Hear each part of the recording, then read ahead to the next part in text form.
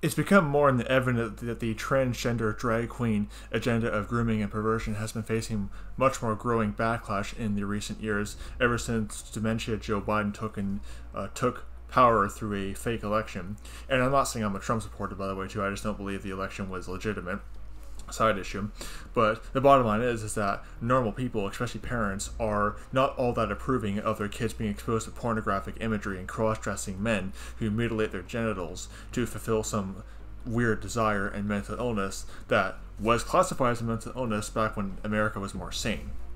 Plain and simple. You see, normal parents, when they find out that schools are hiding things behind their backs and showing their kids sexually graphic imagery under the guise of education, and you have grown men putting on dresses and reading books to kids, grooming them into something they have no mental capacity to say they want to actually say yes or no to, yeah, of course they're going to get backlash.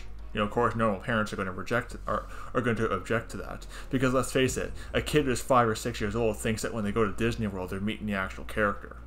You know, so you can talk these kids into doing almost anything. You can easily talk them into thinking that they're transgender when they're not.